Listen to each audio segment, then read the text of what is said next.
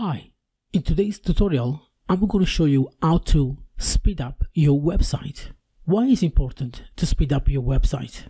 Did you know that Google used page speed as a ranking factor? As you can see here from ahrefs.com and most on its site, page speed, the loading time of your website, is also important if you want to be ranked first page of Google search. So today I'm going to show you how to install and set up and get started with WP Rocket. Hi, my name is Al, and follow me in this tutorial where I'm going to show you how to get started. So without any delay, let's log in to our WordPress website. As you will know, there are many plugins on the market nowadays, free ones and paid, mostly called premium plugins for WordPress. As I mentioned, we're going to look at WP Rocket, a premium plugin. WP Rocket pricing structure is very simple. You get everything. The difference between each package is the amount of website you can actually use the actual plugin on. You go on a single website, 3 websites, and unlimited websites. Going back to the WordPress dashboard, going to plugins and add new, you won't be able to find the plugins in the repository. So we need to upload the plugins after your purchase. You download the actual zip file. You press upload plugin, you choose your file. Once you choose the file, just press install now. So once the plugin has been installed, all you need to do is click activate plugin. To run the test, I have already used my preferred website, GTmetrix, and this is what we have. This is before I actually install the plugin. So let's retest the website again. I'm going to click it and let's see, without touching any settings, how it performs between before and after. And as you can see, just out of the box, we already have a better performance. We went from a C grade to a B grade. Let's go back again and let's, for example, deactivate WP Rocket. We're going to skip and deactivate. We're going to retest again to make sure it's not a fluke. Now, as you can see, that is 77 for the structure and grade C again, more or less exactly the same as the first one. So this is the B. Now I'm going to close this one here. I'm going back to the administration. I'm going to activate WP Rocket. Now to access WP Rocket settings, you can click here, settings, on the plugin list, or you can go to settings, WP Rocket. Now as you can see here, WP Rocket is activated and it's already running pretty well. As you can see, we already got a better performance, but now we're going to make some changes. Now what I would like to stress, make sure you back up your website before you make any changes. Sometimes by making changes can actually break your website. So let's start and let's see what we can actually do. On the dashboard, you find the account details, status, and there are some analytics you can send to WP Rocket so they can actually improve the plugin. That is up to you. So now to start caching your website, we go to the second tab and the cache. As you can see, enable caching for mobile device is already been selected. We have another option here, enable caching for login users. In this occasion, we're using a e-commerce, and to be honest, because we actually working with live data most of the time on e-commerce, I like to leave this one unchecked. But if it's a static website where you are not having people logging in, you just have a normal website, you might want to enable this feature. For the cache lifespan, you can set in hours, minutes, days. For what I do, I believe 10 hours is more than enough. But if you think you need much less than that, feel free to change to whatever you need. Don't forget, for any changes, to press Save Changes.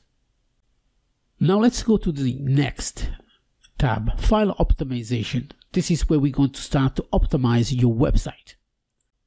Now we're going to minify your HTML. That will reduce the size. So the first thing I'm going to do, I'm going to click Midify Html. Also, remove some query strings from static resources. Now, if you don't know what that means, let's go back here, for example. If I go any part of the screen and I view the page source code, you will find that this is the actual URL, for example, right? And anything after the question mark, that is classed as a query strings. So we're going to remove that. Example here, as you can see here as well. So we're going to remove that. That improves a lot of the GTmetrix score. We're going to also go to minify the CSS files. And as I said before, make sure you back up your website, because some of those features may break your website. I'm going to press Midify CSS by activating it.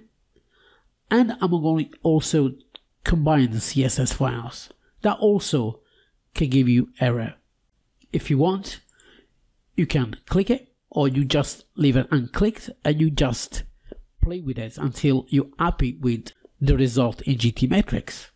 Here, you can actually exclude some of the CSS files if you want to. We have another option, it's the optimize the CSS delivery. In this case, we're going to say yes. And also we can get the fallback critical CSS. We're going to minify the JavaScript files, also accept that. And I'm going to combine the JavaScript files as well. And also I'm going to accept that. Load JavaScript deferred. And I'm going to save the changes. Now, as you can see here, this was the first test. This was the second test with a B. Now we're going to retest the third time. Now let's have a look how it performs. So as you can see here, the grade is A. It has improved a lot. But as you can see from the image, the actual website looks broken. So let's go back and let's refresh the main page of the website. I'm going to do a Control F5 to make sure it looks good here. Even though it didn't look right on the GTmetrix, we're going to retest it again. Perhaps it was just for the first time. Sometimes what you need to do, you need to go to your website, you need to refresh the main page and make sure that all the files are cached before you can actually run the test. Now this one still looks not good here for the picture, and has scored a B. Well, before it was an A. What I'm going to do now, I'm going to open a different browser. So I'm going to copy my URL. I'm going to open Microsoft Edge. And as you can see here, on this browser, it doesn't really look good. So I'm going to minimize this. I'm going back to the plugin. And I'm going to start to work out a little bit what the problem can actually be. I'm going back on the top of the WP Rocket. I'm going to clear the entire cache. I'm going back to my page here on Edge, refresh and see if it makes any differences. And as you can see, by cleaning up the old cache, so now everything works perfectly well. Now let's go back again. Let's go to the performance where we had B. Let's retest again and let's see what is the difference.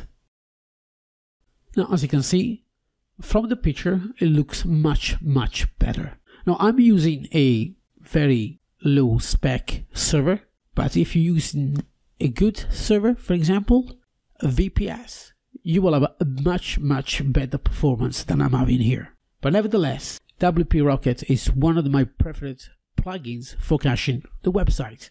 So now that we've done that, and again, don't forget you can still play with some of the options that might help you to make better performance on your website.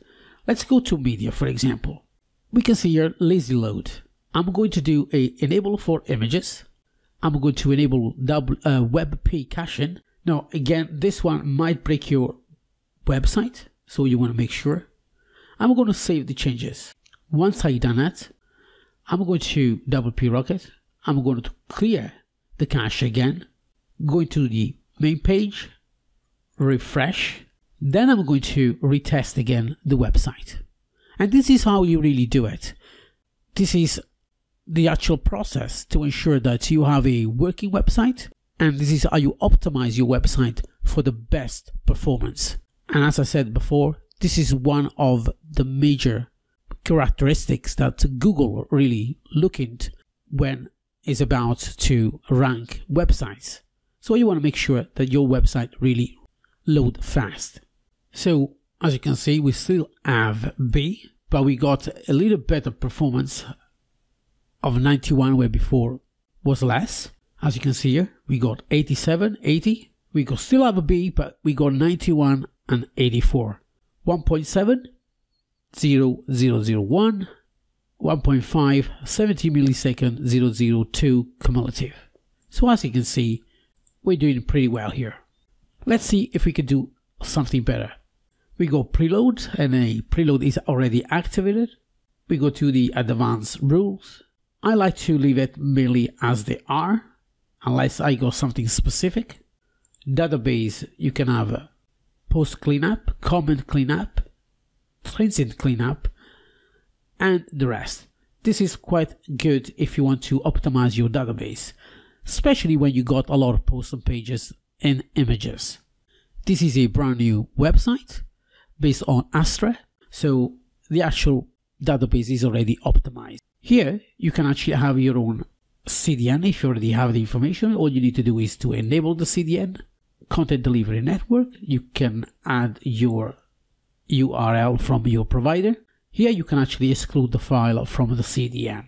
Don't forget you need to put the CNAME from the provider.